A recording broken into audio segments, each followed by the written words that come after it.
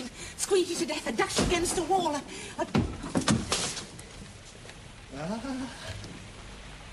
I found out at last! Oh.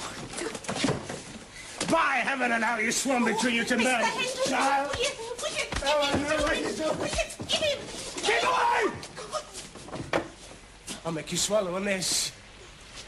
I've just thrown that damn doctor head downmost into Black Horse Marsh, and 2 is the same as well. I want to kill some of you. I shall not rest until I do. Now open your mouth. I'd rather be shot, if you please, sir. You'd rather be damned! There's no law in England that can prevent a man from keeping his house decent, and mine's abominable!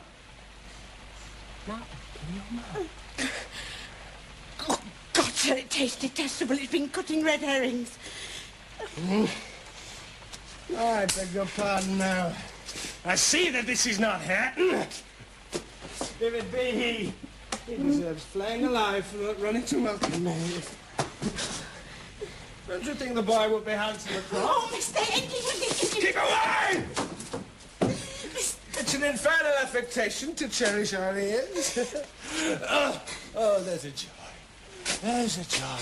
Oh, Mr. Hindley, will you give him to me? Will you just... Damn you!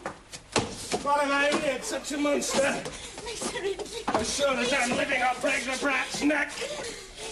Unnatural love, I'll teach you to impose on a deluded father.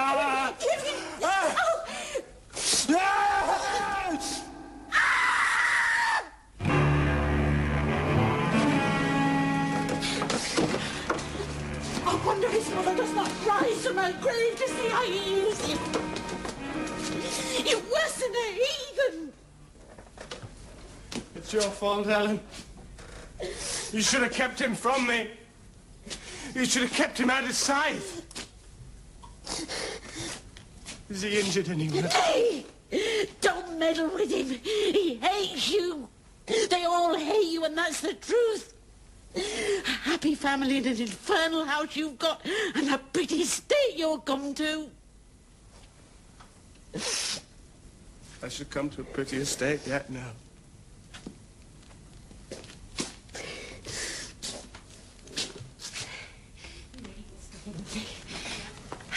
Have mercy on the child if you have none for yourself. Have mercy on your own soul. Nay, not I. I shall have great pleasure in sending it to perdition, to punish its maker. Here's to a hearty damnation. Heathcliff. Keep out of my reach and hearing.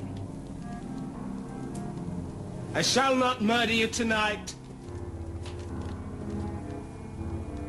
Unless I set the house on fire. And that's as my fancy takes me.